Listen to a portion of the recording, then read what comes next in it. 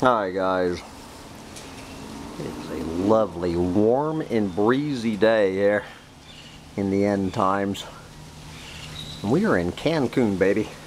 In Cancun, we are at Mansión Gion's mansion. Alright, I see a very interesting looking ladder at Mansión Gion. It is a gorgeous, it is a Saturday morning. It is January 28th, 2023. As I say, the last time I was in Cancun, I was camping on a deserted beach. Oh, not very interesting. I was camping on a deserted beach out in the wilderness in 1973. Well, that was 50 years ago. Cancun looks a little bit different than it did.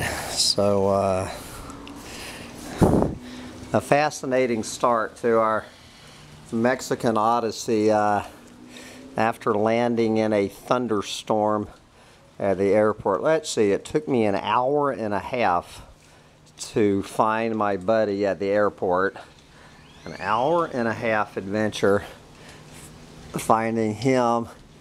Then we took our $40 7-mile $40 taxi ride to the mansion, and of course by this time I was both starving and needed my first Mexican margarita of the Gran Aventura. So we check into the mansion and we go walking and walking and walking and walking, trying to find a goddamn restaurant open at 9:30 at night. We finally get to this little taco stand and order dinner, and so I ordered a margarita and they laughed. And I said, okay, well, he'll just bring me a beer. And I was told they do not serve alcohol at the restaurant I was at. So my very first meal in Mexico, no margaritas, no cerveza. And then we came back to the mansion where the disco next door was blaring their Tejano music till all hours of the night. Oh yeah, and then of course the main thing, so we're at the airport waiting for the taxi. And I had a bag of brownies in my pack. I was starving. So I had a bag of walnut brownies. So I've been in Mexico for less than 2 hours and I take a bite of the brownie, and the fucking walnut and the brownie hit this half a tooth that I've been clinging to since June. Knocked my tooth loose.